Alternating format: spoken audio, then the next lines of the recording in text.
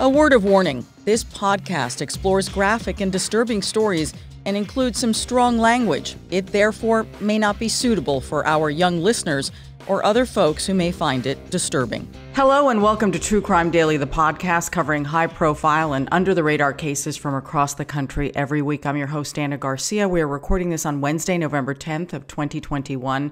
Our guest today is criminal defense attorney Josh Ritter, who's also a former prosecutor. Josh, it's always lovely to have you. Welcome back. Thank you so much for having me. And Josh, you've got your own podcast here at True Crime Daily. Yes, it's been very exciting. Excellent. Okay. Well, we've got some cases for you. Here's what we're looking at. A Good Samaritan, along with an assist from social media, saves a 16-year-old girl who was using hand gestures to signal to other drivers that she was in distress and that she needed help.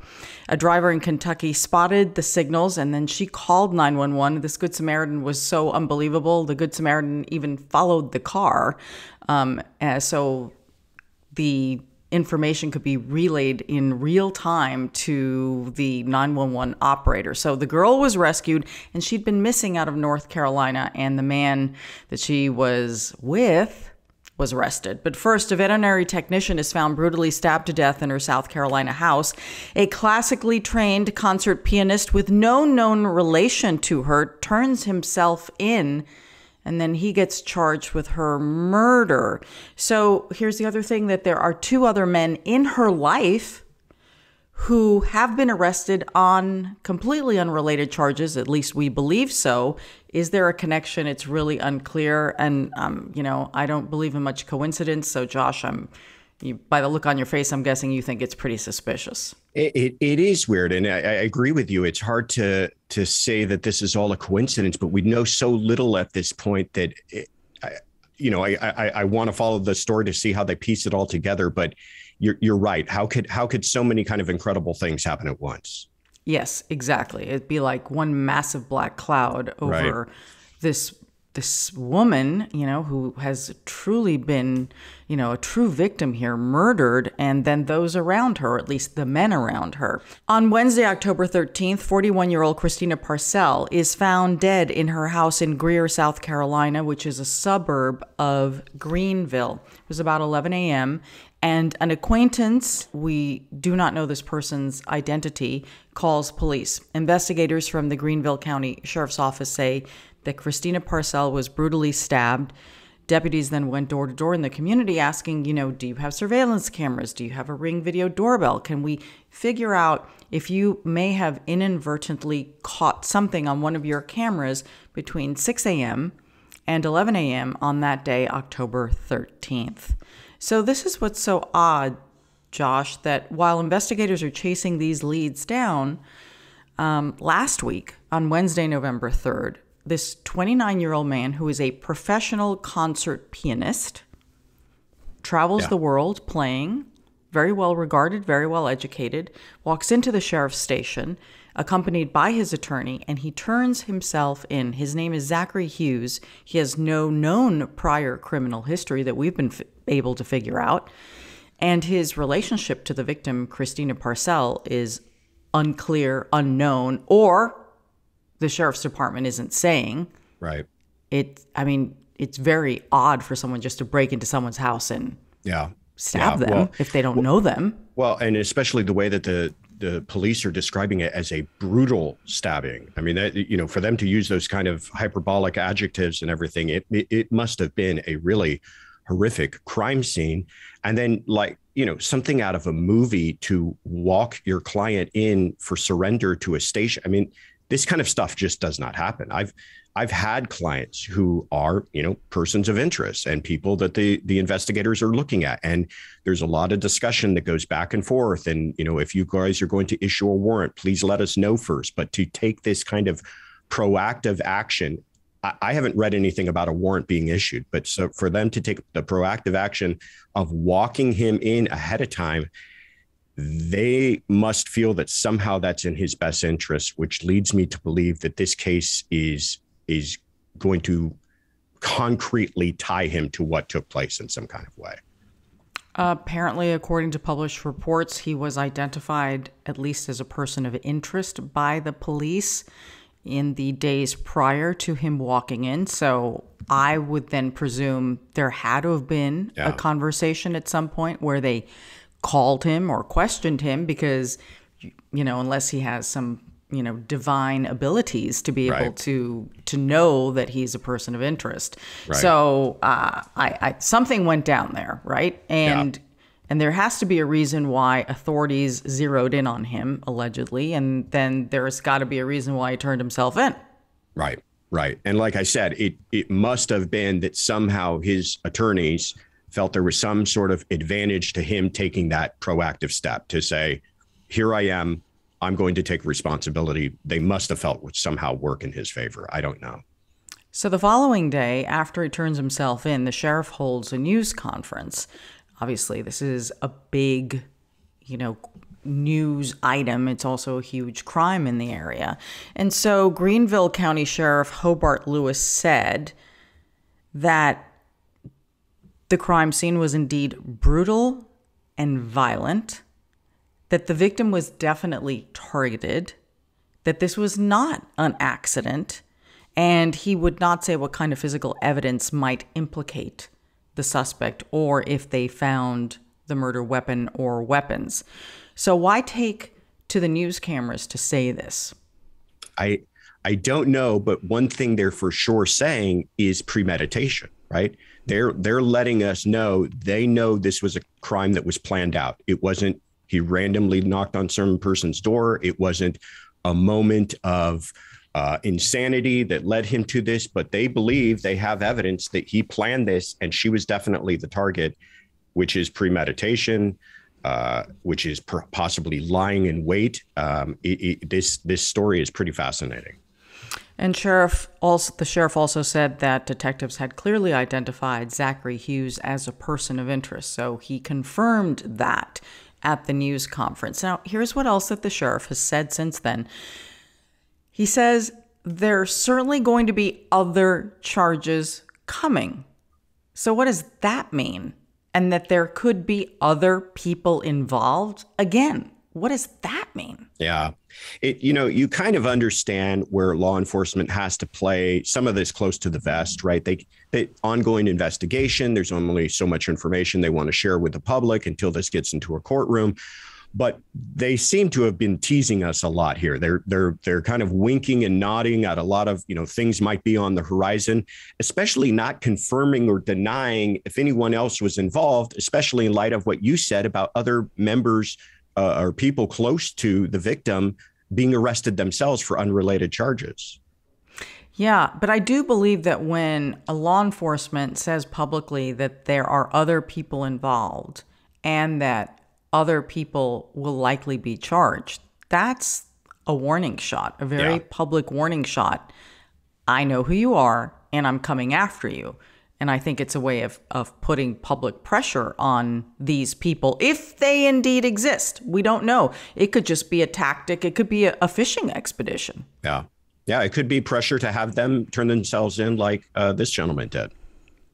Very unusual. Yeah. So the other thing that the sheriff said, he said, if you're talking about the actual murder, it's Mr. Hughes who is our guy.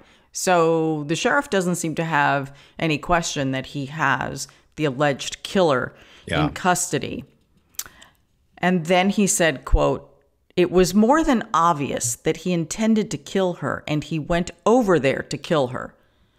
The other thing that's missing here is motivation. Why? Right. How did they know each other? What happened that he was in such a state to go over there and allegedly kill her? One of the first things you think about in these cases where there doesn't appear to be any kind of connection between the perpetrator and the victim is that perhaps this person was hired, right? Perhaps they, for whatever reason, got involved in this. And because they don't have a connection to the victim, they were the one who was hired to commit this murder. Now, as we're going to find out about this young man, he does not seem like the type of character who would get caught up in that type of a scheme. So I could be just making a complete shot in the dark here about that murder for hire idea. But when we find out who he was and the background that he has, he is not your typical kind of contact for that type of situation. Yeah, the guy's a concert pianist who graduated from Juilliard. I mean, Right. generally, you tend to have a more gentler, more sensitive individual when you have musicians. That does not mean that musicians cannot be violent. I am Right. not suggesting that, and I am not trying to paint a really broad brush.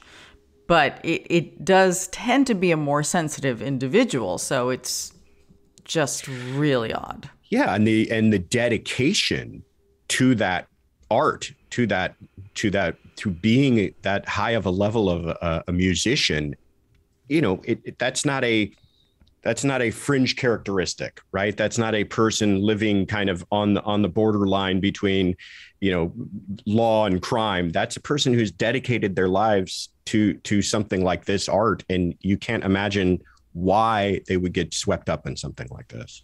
So Hughes does not live in that neighborhood. Zachary Hughes does not live in that neighborhood. However, he rents an apartment in downtown Greenville. So it's not like he was just randomly in the area. So it's possible that they could know each other, right? Zachary Hughes is being held without bond in the Greenville County Detention Center on charges of murder and possession of a weapon during a violent crime. Okay, so explain that to me. Does that mean that there's been a search of his residence or car or anything like that? I mean, are you going to tell me that if he is the killer, that he would have brought the murder weapon with him to the sheriff's station? Yeah, well, it could just be an allegation that they're adding on to the murder, is that this was a murder committed while he was committing another crime. I don't know if they're going to say that other crime was burglary of her home. Maybe there was some sort of forced entry of her home ahead of time. I don't know. Nope. A lot of us do not know on this one. So according to the Greenville newspaper, Christina Parcell was a mom. She leaves behind a young daughter. She worked as a veterinary tech at a vet hospital. And she also worked at a dog rescue shelter. Okay, so again, here we have another individual, doing good in the community, right, serving animals and taking care of them in shelters and rescues. Right. And another individual who's not living what you would call a high risk lifestyle, right? Right. I mean, right. And then a concert pianist, right? Yeah. Whose hands are the most valuable thing that he has. Yeah. So if you're going to use a weapon or you're going to do something really physical that could potentially harm your hands, I have a friend and neighbor who is in the LA Symphony, and she plays the cello. She walks around with these giant gloves, even when she's just in a walk in the neighborhood, because she cannot risk doing any damage to her hands if she should fall or anything. Wow. I mean, that's how seriously musicians protect the instruments on their body that they use for their art. Yeah, and you make me think of another very interesting point, is the choice of weapon here, right? I mean, had he showed up with a gun, and we're talking about, one gunshot to the head or something, but a knife murder is a very intimate, for lack of a better word, way to kill someone. And the way that they've described the crime scene, somebody doesn't necessarily die from one stab wound. You have to sit there and not to get too graphic about this, but repeatedly plunge a knife into someone to kill them. Again, this doesn't seem to square with the type of personality it sounds like he was, to choose that type of a weapon to be a murder weapon. A lot of this just doesn't make sense. No. So Christina worked at the Foothills Veterinary Clinic for about 3 years in Greenville. Now, of course, I'd always say, how is it that people run into each other? They run into each other at the supermarket? I have no idea if Zachary Hughes has any animals, but maybe ran into her at the veterinary hospital or at the rescue. Of course, this could be completely off, and there could be something, totally different as to how they met. But I'm just putting it out there. Now, according to Zachary's own website, he was born in California, spent half his childhood in California before moving to rural Virginia, and he was homeschooled. His favorite composer is Ludwig van Beethoven. Really not so odd considering he's a concert pianist. He's a graduate of the prestigious Juilliard School, and he has played concerts in Europe and in Japan. He played in Knoxville with the symphony, and he had been scheduled to play with the Greenville Symphony, which would explain why he would be renting an apartment locally. Yeah. Yeah. Okay, now let's talk about the two men in Christina's life who have been arrested and why this is all so bizarre. Okay, so Christina's husband, and we believe him to be her husband based on some research done by a local television station who says that they found a marriage license. So that's how this is being based, and so we want to be very careful here. Sure. So he has been arrested for child porn. And then the other man in her life, who would be the father of her daughter, has been arrested on a child custody violation. Yeah. And they were arrested one day after the other. Yeah. Yeah. And again, we don't know if these are connected at all, but oftentimes a tactic of law enforcement is if they believe that other people are involved and they have a reason to pick them up, to hold them in custody while they're trying to piece together why they might be connected to the real crime that they're investigating, they'll oftentimes do this. We saw this with Brian Laundrie, right? The FBI was investigating him in regards to credit card fraud, because that was a way that they could actually bring him into custody had it not been that he turned up dead. But it was a way that they could have held him and investigated him while they were trying to piece together why he might have been connected to a murder. And so I wonder if that's the same tactic being employed here. I really don't know. It's definitely curious. It is definitely curious. So let's start with the father of her child, who is her ex-partner, because apparently they were not married. According to WYFF-TV, the two had been involved in a bitter custody dispute, and each had filed a protective order against the other. And this had been going on for years. Yeah. Okay, so that's one situation. So, and his name is John Mello.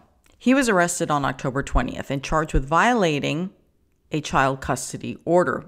It's unclear which child, so I don't know whether we can assume that it's her child with him. I don't really know. But according to the warrant, he allegedly took a child under the age of 16 out of the country for more than 72 hours, preventing court-ordered visitation. The warrant says that John Mello was believed to be in Italy at the time. He's being held in the Greenville County Detention Center under a $5,000 bond. This is the same detention center that the accused killer of his daughter's mother is being held. Oh, but interesting. Wait, there's room for one more. WYFF-TV reports that the Greenville County public records show that a man named Bradley Eugene Post applied for a marriage license this year with Christina Parcell. This is the man who we're referring to as her husband, but a lot of things are unclear here, right? Whether they have a license. Right. So the day before the baby daddy gets arrested on the violation having to do with child custody and visitation, this guy, Bradley Eugene Post, gets picked up for allegedly possessing child pornography. Bradley Post is 65 years old, much older than Christina. Yeah. And he's arrested by sheriff's deputies and charged with 1 count of third-degree sexual exploitation of a minor and 5 counts of first-degree sexual exploitation of a minor. He is being held without bond at this now getting very crowded detention center. Yeah, right. Okay? So now you have the father of Christina's child is being held. Her believed to be husband is being held. And the concert pianist is being held. All of them, for different reasons, in the same jail. Yeah. And again, this is a total shot in the dark.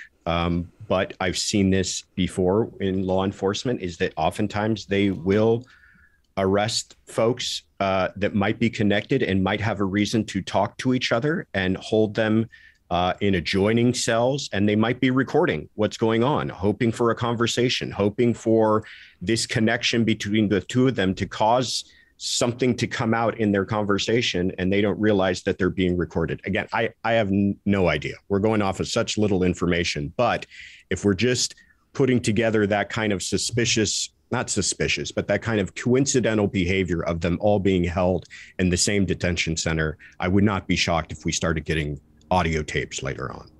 And the sheriff says he cannot confirm whether there is a relationship between Zachary Hughes, the accused killer, and either of these two men in Christina's life, and if somehow they're all connected to her murder. Yeah. And Sheriff's not going to say. You would think if they were not connected, for sure, that they would go ahead and say that. But the fact that they won't make a comment makes you believe maybe there's something there. Our next case is really important because it shows the power of social media and how we really must be alert to our surroundings. So, Josh, I'm going to let you take the lead here. Yeah, I think you're really going to enjoy this one. I did. So it's about a Good Samaritan and social media. A driver on a highway in Kentucky sees a passenger signaling to them, and he recognizes the hand gesture indicating distress and calling 911. And allegedly, an abducted 16-year-old is rescued, and a 61-year-old North Carolina man is arrested. So this takes place in London, Kentucky, about 150 miles southeast of Louisville, Kentucky, and about 150 miles south of Cincinnati. And according to the Laurel County Sheriff's Office in London, Kentucky, someone is driving on this Kentucky highway, called 911 around noon. This was just last Tuesday, the 4th. And the caller said that the female passenger appeared distressed, and this is the real kicker part of this story, and was making a hand gesture. He said that the caller said that they recognized the hand gesture from the social media platform TikTok. Are you on TikTok, Anna? You know, I've tried to go on TikTok. It's like the one social media platform that for some reason is just, I don't know. Okay. I'm going to make a confession that I am way too old to be on TikTok, but I have been on TikTok, mainly because when COVID shut down everything, everybody was looking for some way to distract themselves on their phone. And it's the perfect outlet to do that because it's just video after video. But apparently it can also be educational, and in this case, perhaps even life-saving. But the gesture, the hand gesture in question, is with the palm up and out as if waving high, and then the thumb is tucked into the palm and the fingers come over the thumb and palm and repeat. And this is known as the signal for help. So in doing some research for this, I checked out TikTok and looked up what is the signal for help. And it's true. There's a lot of videos out there explaining to folks that if you're ever in a situation where you can't say, help me, or, overtly grab someone and say, I'm in trouble, that if you're able to covertly kind of give this signal, it's a way of letting folks know that you're in trouble. And I asked my wife, I said, you ever heard of this signal for help? And she goes, oh, yeah, you mean the TikTok thing with your hand. And so I guess word is getting around. Anyhow, an organization called the Canadian Women's Foundation launched the quote unquote signal for help campaign as a way for people in distress to signal on a video call, or in this case, in person. Originally launched the social isolation measures. When it was originally launched, they described it as the social isolation measures necessitated by the COVID-19 pandemic are making it more difficult for those who are at risk of abuse or violence to safely reach out for help. And I thought that was so interesting how COVID has isolated us and how the kind of normal interactions that we might have don't exist anymore.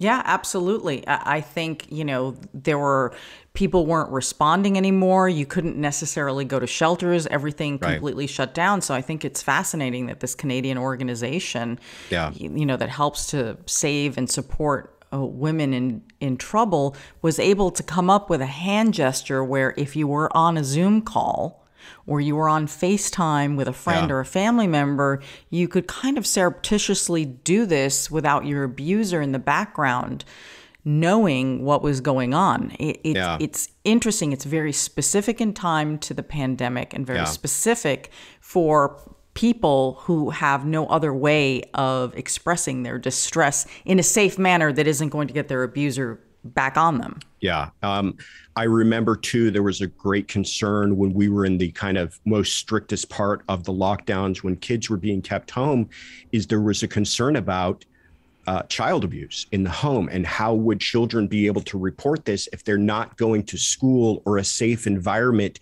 to report what's taking place in their home. And so I imagine this was one of those kind of ways they had of hopefully addressing this. The other thing I was thinking of, I don't know if you've ever heard of the concept of angel shots. Have you heard of that before? No, I haven't. This is something I've seen, again, on the internet. I've not witnessed it myself, but apparently in some bars, they will have a sign in the women's restroom that if they feel that they are in a situation they're not comfortable with, or the person that they're with is being hostile to them, that if they go to the bartender and order an angel shot, that's a sign, a signal to the bartender that they need help. And that either means calling authorities or getting people involved or helping them to get a ride home. So it's these creative ways of helping folks in these really dire situations. And the amazing thing with this 16-year-old who was reported missing by her parents 2 days earlier is,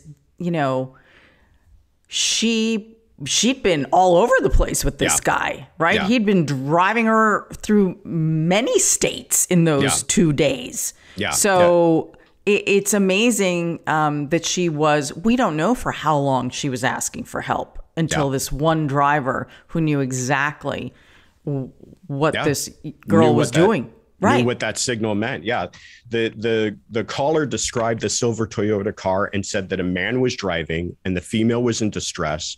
And he continued to follow the car, to your point, down Interstate 75 and gave updates to 911. Apparently, he followed them for several miles. And even as the car exited the highway, sheriff's deputies were able to make the arrest. And kudos and an applause to this driver for sticking with it, because like you said, who knows how long had she been signaling, and who knows how many other people would just feel like, I don't want to get involved. Maybe they knew what was happening and don't want to get involved. In any case, the female in the car is a 16-year-old girl who had been reported missing, as you had stated, 2 days earlier. Her parents reported her missing from Asheville, North Carolina. She told deputies that she had been driven by the suspect through North Carolina, Tennessee, Kentucky, and into Ohio, and apparently where the suspect had relatives. And relatives of the suspect reported that he found out that the girl was traveling with had been reported missing, and then that's when he started to drive through Ohio and into Kentucky, and where she began signaling other drivers for help. The suspect is now been identified as 61-year-old James Herbert Brick, who was arrested. And deputies examined his phone, and this is where things really start to get disturbing. And he was apparently alleged to have had images on his phone which portrayed a juvenile female in a sexual manner. So it really we begin to understand the nightmare that may have already been happening and could have continued had some Good Samaritan not gotten involved. There is just no good reason for a 16-year-old girl to be in a car with a 61-year-old man who she is not related to. There's just no reason, no good reason. Yeah. And again, thank God this person took it upon themselves to get involved. James Herbert Brick, has been booked on charges of first-degree unlawful imprisonment and possession of matter, which they're describing as sex performance by a minor. He's being held at the Laurel County Correction Center on $10,000 cash bail. And he appeared in court, and where kidnapping charges were then added, which is not surprising, because if he's transporting this minor across several state lines, it would be surprising that kidnapping charges would be added. And we have learned, this is according to WKYT, that Brick was found with an inappropriate picture of the girl in question, which police say he actually tried to delete from his phone. So Brick's booking info lists him as a resident of Cherokee, North Carolina.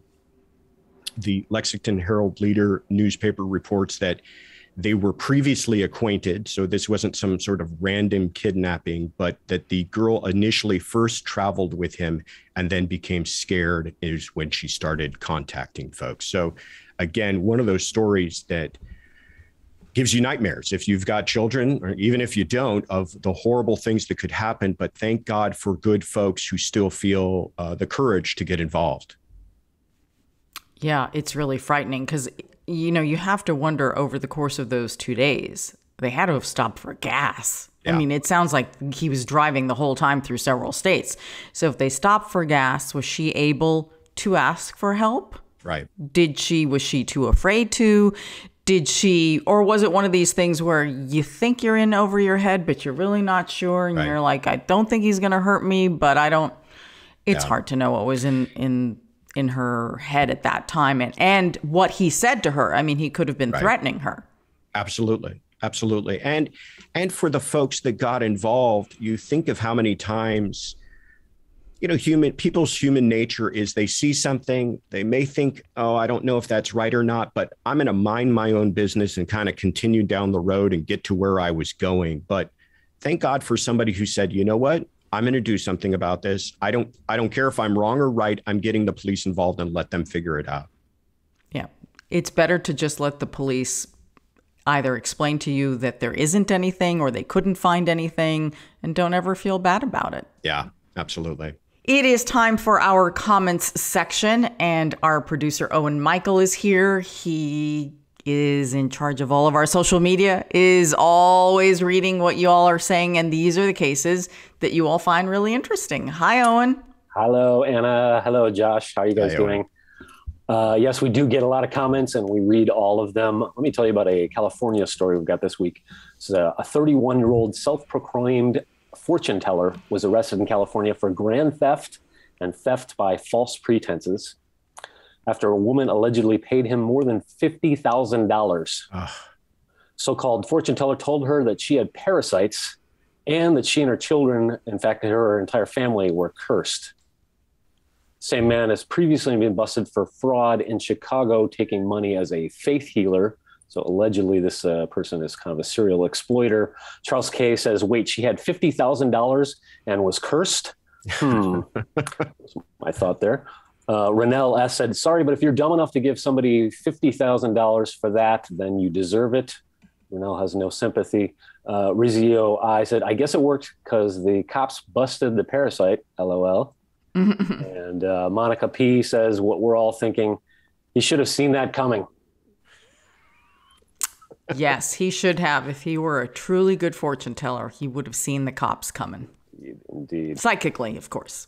Innocent until proven guilty, but $50,000. Wow, that's a steep fee. That's not doing the $20 palm reading at the on your local street corner. That's pushing your luck a bit. Yeah. Yeah. So people are desperate for answers sometimes. Good point. Yeah. Thanks, Owen. Good seeing you. We'll see you next week. Bye, guys. See you next week. Bye. That's our episode for this week. Josh, thanks so much for joining us. Where can people find you on social media? So you can find me on Twitter or Instagram at Joshua Ritter ESQ. And like you mentioned, please check out the latest episode of True Crime Daily's The Sidebar. This week we interviewed attorney Mark Geragos. It's a pretty great interview, and I hope people check it out. Excellent. Great. It's always a pleasure having you on. You can find me at Anna G News on all social media sites. You, of course, can find episodes of all of our podcasts, including Josh's and My Favorite Case. We have a bunch of them out there. Wherever you get your podcasts, of course, subscribe to our YouTube channel and sign up for our newsletter at truecrimedaily.com because Owen puts that together. So until next week, I'm your host, Anna Garcia. And as we always say, don't do crime.